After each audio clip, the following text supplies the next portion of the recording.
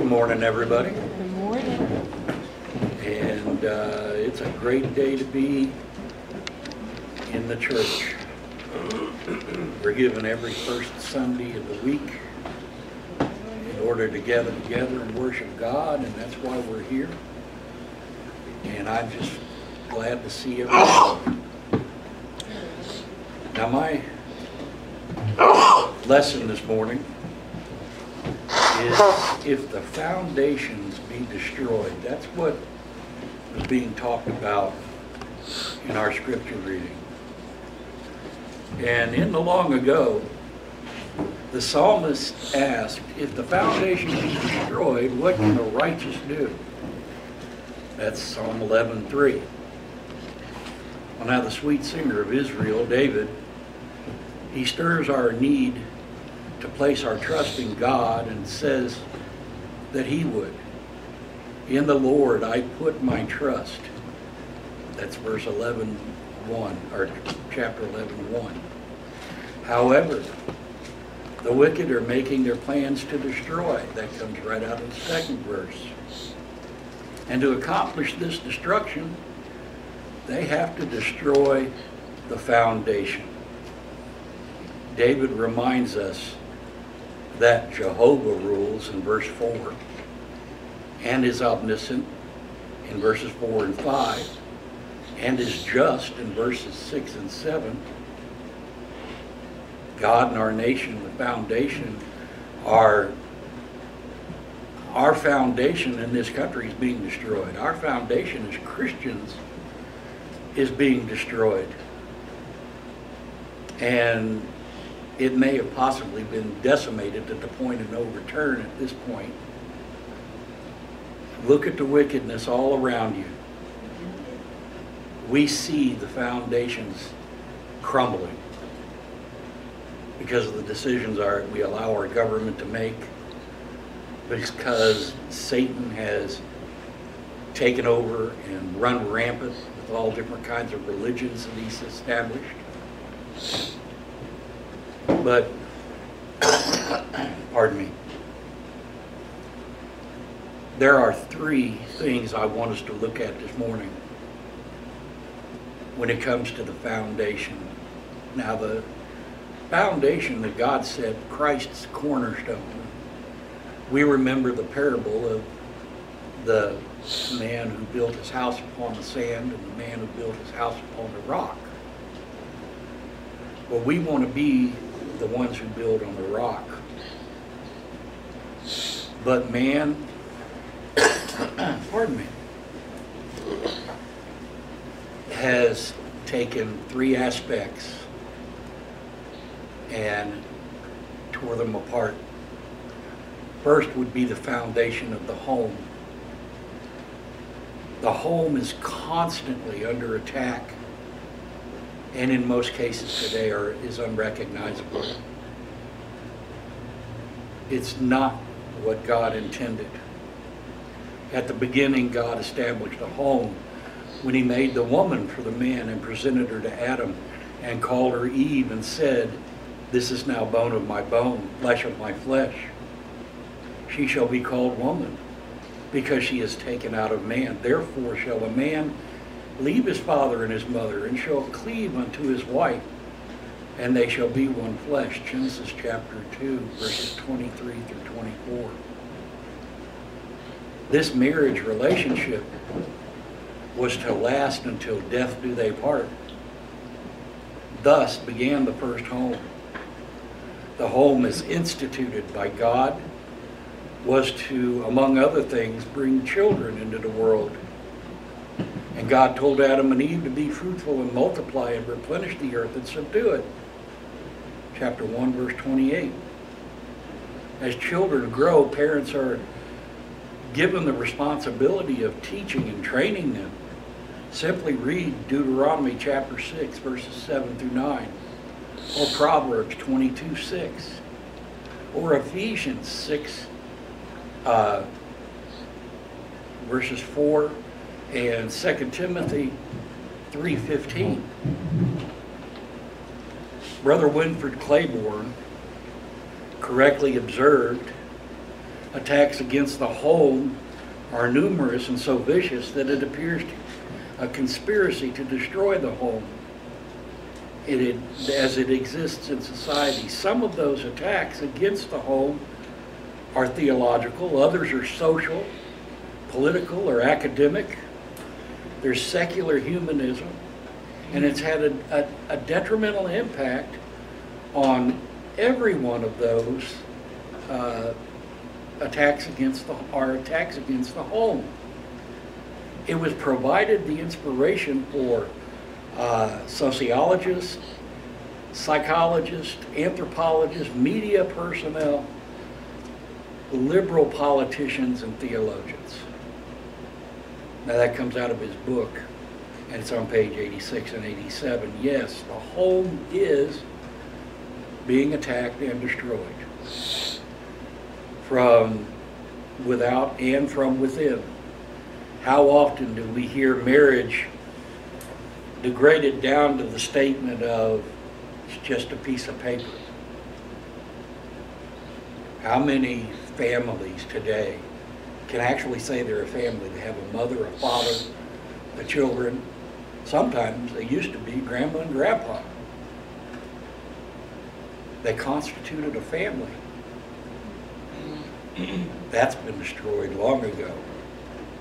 The welfare system made sure of that. Can't have a husband in the home and collect welfare, so you can't get nothing or something for nothing unless there's no father in the house.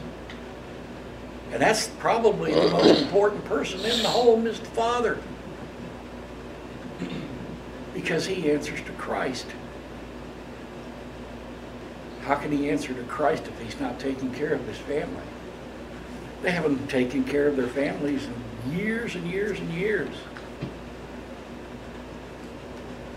Another dark attack is how easy divorce became. Well, we have a difference of opinion, and I don't like the way you're doing things, therefore I'm going to leave you. Is that what God intended? Of course not. God never intended that.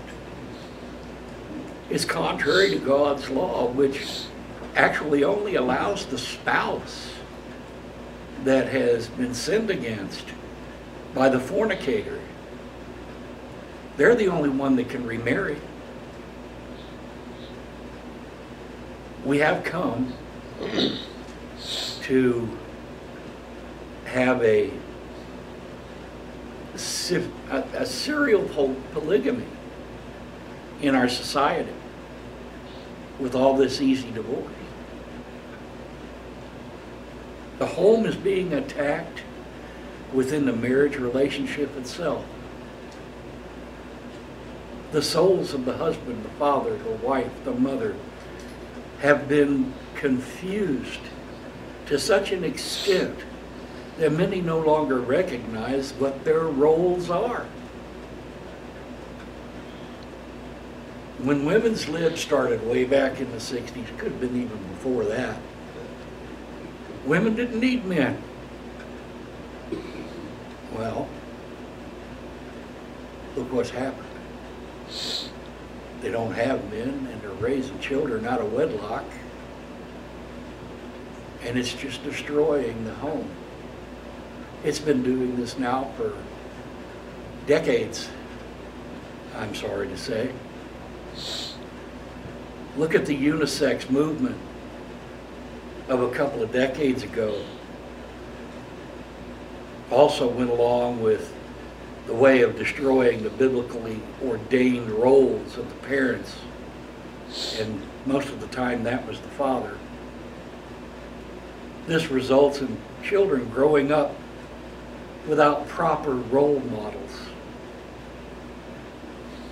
Coupled with this, the way in which television, cell phones, laptop computers, all of that. And then on top of that, you got the daycare center. Your child's being put in the care of someone else while y'all have to go off to work. Now, we understand today that mom and dad usually has to work, but instead of just cramming your kid in some daycare center, maybe you should try to work it out where dad can work, say, nights or evenings, and mom can be home with them. And when mom goes to work, dad can be with them, or vice versa. Or at least leave them with a relative, someone you trust. But no, the kids are just shoved in the daycare. The daycare raises them, and then all of a sudden they're going to school. Okay? Well, now your teachers are trying to raise your children. And the Lord knows what they're telling them. I've seen some teachers that are they're just plain nutty. They want to indoctrinate your child and tell them that if they're a boy, they can be a girl, and if they're a girl, they can be a boy.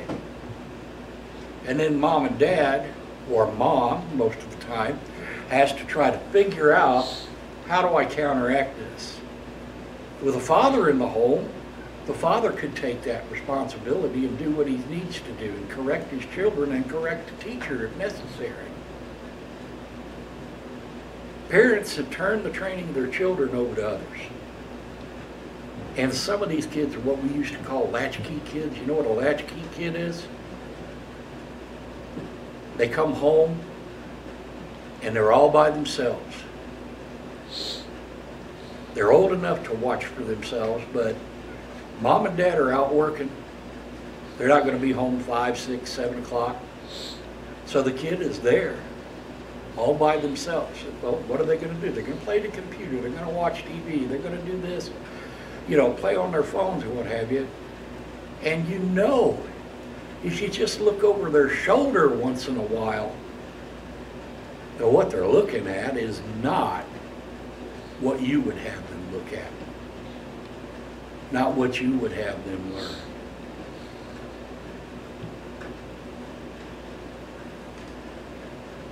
So we wonder why we have such a godless society, and why our children grow up living like animals instead of children of God.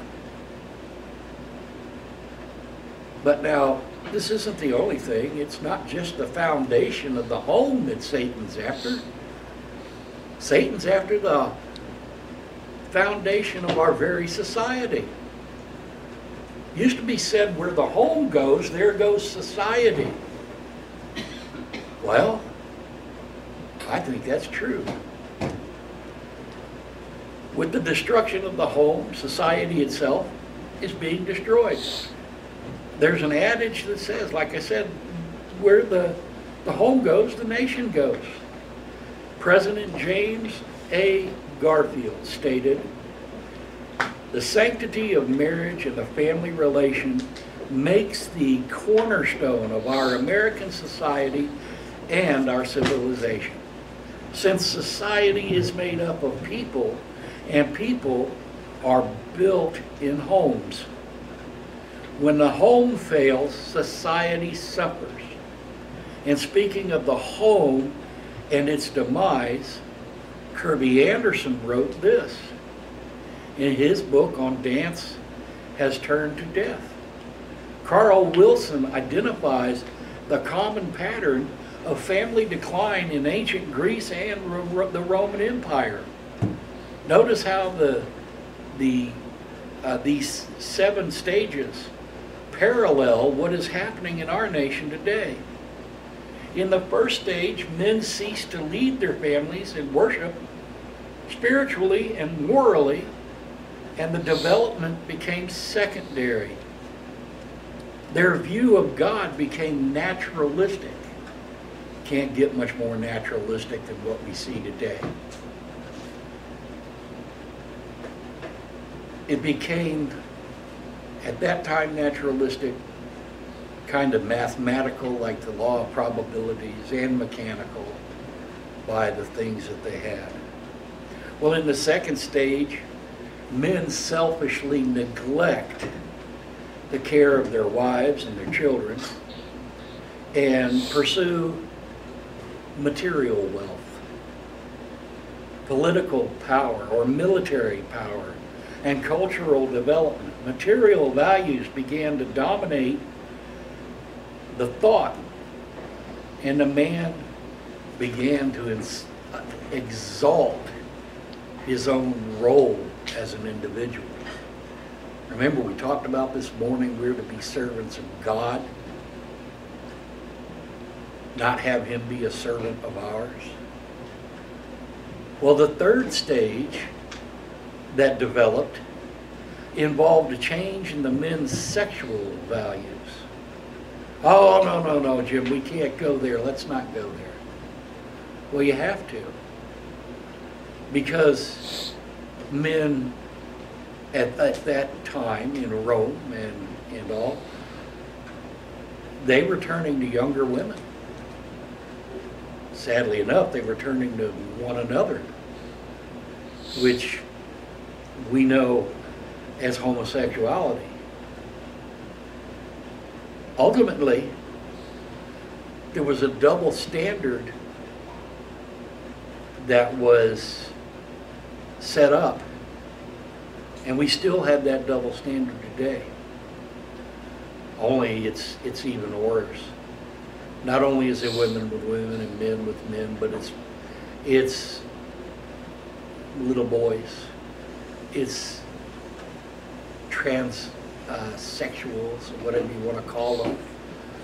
They're trying to tell little boys and little girls that they can be men if they're a little girl, that they can be a woman if they're a boy. And they're literally mutilating these children's bodies and taking these children and warping their minds. Why is that? Well, don't you think it goes all the way back to the home, where the father is in charge? Take the father out of the picture, it gets bad. But when you take everything, the mother out of the picture also, and start brainwashing children, it's even worse. When we allow things like this to happen, well, we can't do anything but expect our society to get worse and worse. The role of the woman at home with the children lost its value and status years ago.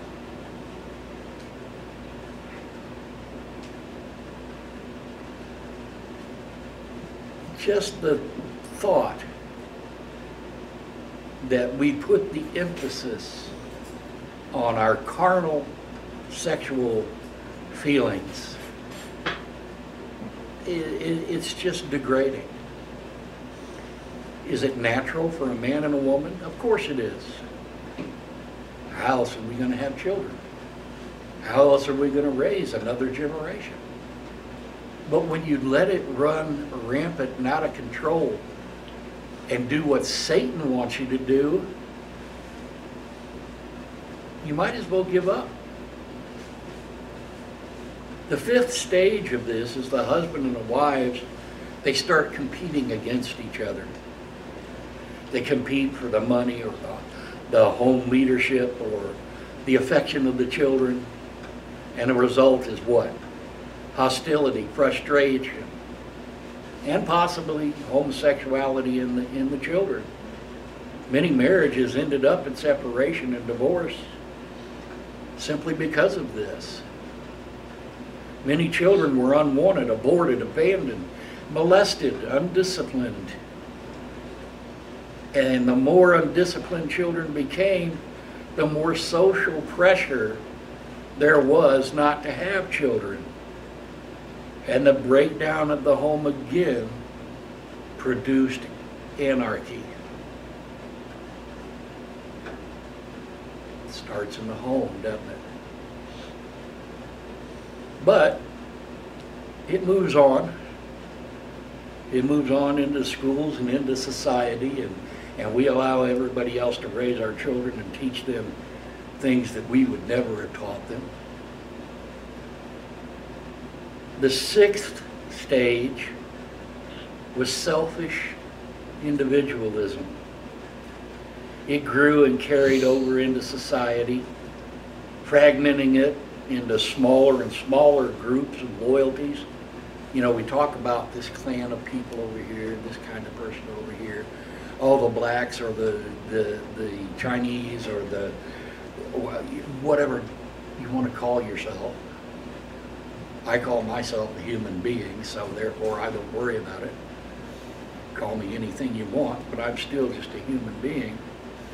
But when you start breaking up into clans, you weaken and you cause internal conflict. And that's what Satan wants. And that's, if you ever watch and listen to the liberal agenda on television, you'll see that what they want is division. Christians are to unite, to hold up one another, to comfort one another, to strengthen one another, to keep our homes as God would have us do, rather than as Satan would have us do. And I'm sure that a lot of the older folks here, they did their very best when it came to raising their children. Didn't mean they were perfect at it, but they didn't have to be perfect. They just had to be steadfast in God's word. So all of this makes us even more vulnerable to our enemies. And finally, as far as these 7 stages go, unbelief in God became more complete, parental authority diminished, and ethical and moral principles disappeared, affecting the economy and the government. Thus, by internal weakness and fragmentation, the societies came apart. There was no way to save them except by a dictator who rose from within, or by barbarians who invaded from without. Well, we've seen dictators rise from within other countries.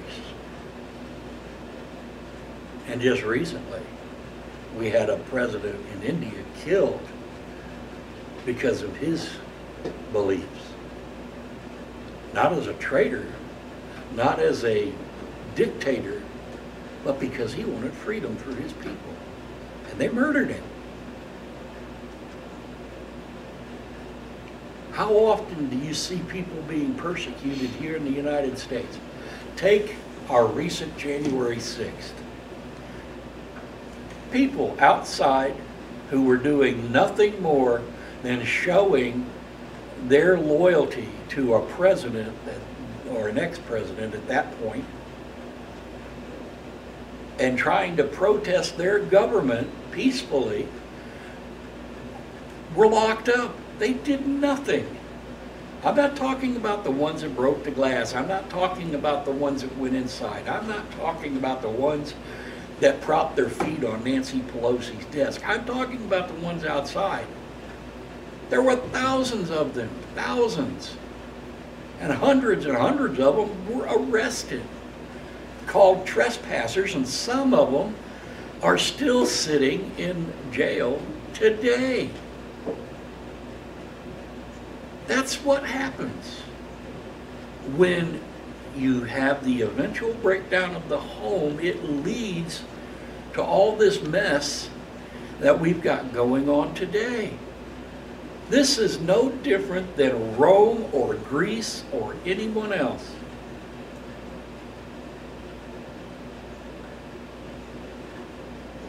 There was a time you could come to this country, you came here to be free, you came here to worship God, but in your own way, but you came here and knew you would be safe.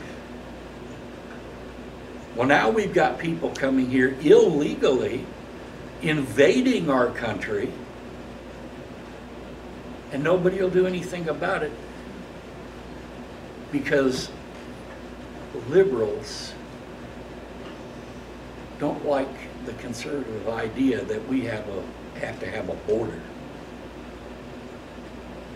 This all has been breaking down since the early 60s. And a lot of it started taking place during the mid-60s and 65, 64. With all this love, peace, and so forth mess that was going on with hippies and what have you, well, their parents weren't taking care of them. In the 50s, if you got pregnant, they wanted to send you somewhere so that they wouldn't be embarrassed if you got pregnant out of wedlock. Or they wanted you to give up the child if you weren't old enough to take care of it. That was in the 50s and the 40s, and probably further on back than that. 60s come along? No, free love. Let's just do our thing, and we'll just bring the kids up however we want. We won't give them a solid home, a solid community to live in. So, with no godly principles for them to follow, this, of course, has an effect, again, on not just our society, but our government. And it causes internal weakness and fragmentation. The societies just fly apart, and ours is flying apart now. There was no way to save them, like I said, except you get a dictator. Is that what you want? Well, if I want a dictator, I want God. I don't want some guy out here who thinks he is God. I want God. Our nation is in trouble. Crime in our nation is soared. People often live in fear and of being accosted, beaten, robbed, raped, murdered, etc. We read of drive-by killings all the time, and others avenging themselves of some supposed wrong in killing anyone around them. And there's another type of murder that the Supreme Court at one time legalized and has now at least taken a step back from that. And that was abortion. And let me tell you, abortion still goes on today. It's just that it's been brought back to the states. It's no longer a national thing. So it's still around. And there's still the sins of homosexuality. Now that caused God to destroy Sodom and Gomorrah, the cities of the plain, in Genesis chapter 19, and we read about it in Jude chapter 7. It was first foisted upon us with the idea that it's just an alternative lifestyle. They weren't satisfied with what they had, and they wished to pervert the sacred institution of marriage. Sodom and Gomorrah and the cities of the plain were destroyed for their homosexuality. How long will it be till God destroys this nation? Think about it. Historians have given 10 stages of a nation's birth to its downfall. The first stage moves from bondage to spiritual faith. The second stage is from spiritual faith to great courage. The third stage moves from great courage to liberty. The fourth stage moves from liberty to abundance. And the fifth stage moves from abundance to selfishness. The sixth stage moves from selfishness to complacency. And the seventh stage moves from complacency to apathy. The eighth stage moves from apathy to moral decay. And the ninth stage comes from moral decay to dependence. And 10th and last, the last stage moves from dependence to what? bondage. Well, ask yourself, which stage is our nation in today? We're not in bondage yet, but we're awfully close to it. This leads us to the last point I want to make. And that's the foundation of the church, of you here. With the destruction of the home and the lack of respect for authority being seen, it should be no wonder that the church of our Lord is being affected. Children fail to learn to respect their parents. Then they disrespect. That disrespect spills over into every aspect of life, school, government, and the church. We've seen this disrespect manifest itself in the attitude toward all spiritual things. Some have shown such disrespect for God that on one occasion, a person addressed the Father in a public prayer as, "Hey, Daddy-o." It's real respectful, isn't it?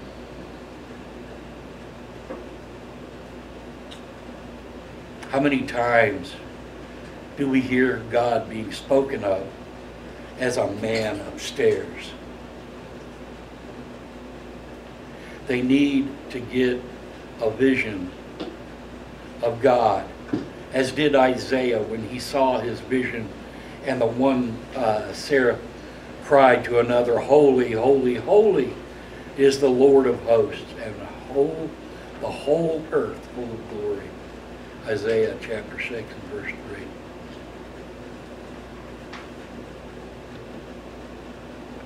This scene caused Isaiah to say, "Woe is me, for I am undone, because I am a man of unclean lips, and I dwell in the midst of a people of unclean lips. For mine eyes have seen the King, the Lord of hosts." It's in chapter 6, verse 5. Brethren, today need to be the people that God's name should be held in reverence. Reverence. Respect, awe. Not, "Hey, Daddy-o."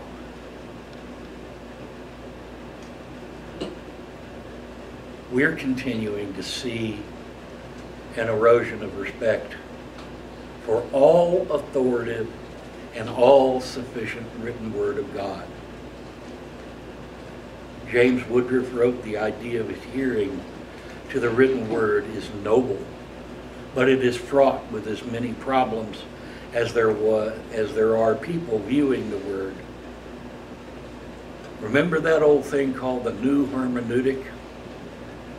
Came along with that says it was really anything but new. It was just a rejection of what the Bible said.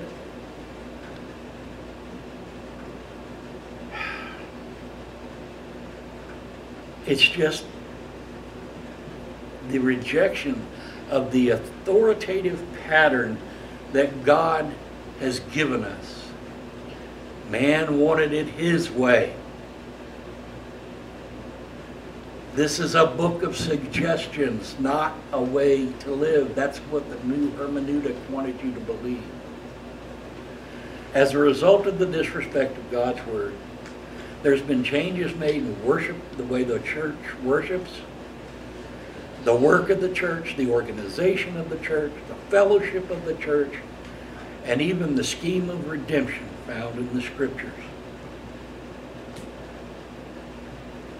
As a result of these changes, the very nature of the church itself has been altered. And eventually, it becomes nothing but another denomination, just with the Church of Christ's name on it. Denominations were never built by God. They're Satan's doing. God set up one church. His church. So I want to leave you with this. The lesson will be yours then. When the foundation in the home is destroyed, society will follow in its destruction, and the church will be ruined. Unless things are built upon the solid foundation of God and His Word, then those foundations will ultimately be destroyed. However, we do have hope. If we live righteously, we will be justified. So I leave the lesson with you. It's strictly up to you whether you believe one word of what I've said. But God's Word backs all of this up. Folks, we're destroying ourselves by allowing our nation to become a godless nation.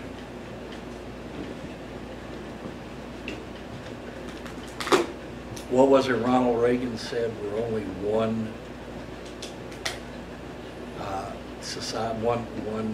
generation away of losing our freedom. Do you think that's what our forefathers wanted? The fathers of this nation, they gave us a set of rules, just like God gave Christians His rules. The fathers of this nation gave us a set of rules. It's called the Constitution. It's called the Bill of Rights. But we treated it just like God's Word's been treated. Just throw it on the trash heap. Let's do things our way. Well, we can't do that as a nation, and we can't do that as Christians. We can't do it. Now, I'm going to ask you today, if you're here and you're not a Christian, you have the opportunity to become one. You've heard a portion of God's Word. It's not all of it. But you've heard a portion of it. All you have to do is choose to believe it. So if you believe it, then what do? Well, you hear, you believe, then you got to repent. Well, what's repent mean? Repent means stop doing the bad things you're doing now, turn around and walk away from them and don't do them anymore. It's a military term. It means do an about face. Then what do you have to do? Now, this gets a little tricky. Some people say, well, you got to confess your sins. No. You confess that Jesus is Christ, the Son of the living God. You deal with confessing your sins afterwards. You have to confess that Jesus is the Christ, that He came, He died on the cross to save you from your sins. Then you have to do that horrible thing that everybody out there thinks is so horrible, be baptized. You may have been dunked underwater before. Doesn't make you baptized unless you did it for the proper reason. Being baptized is when you come in contact with the blood of Christ, and that washes away your sins. And that's not sprinkling, that's not pouring. That is literally being immersed underwater and come back up in a newness of life as a new creation. Now, if you're here and you're a Christian, you have something that you may need to get off your chest, or something that you need to confess publicly, whatever the case may be, we're here for you, and you can come forward and make your need known. If you've done something publicly that you shouldn't have done and other people saw it, well, then confess it publicly. If it's not public, that's between you and God. You have to repent, you have to talk with Him. But if you're not a Christian today, you can be. And I recommend that you do so. Will your life get easier? Nope. Not one single bit. But will you know that you're saved? Yes. If you follow those 5 terms that God set out for us. So, that's all I have to say. The lesson is yours. And if you feel like you need to come forward and do so, as we stand and sing the song that has been selected.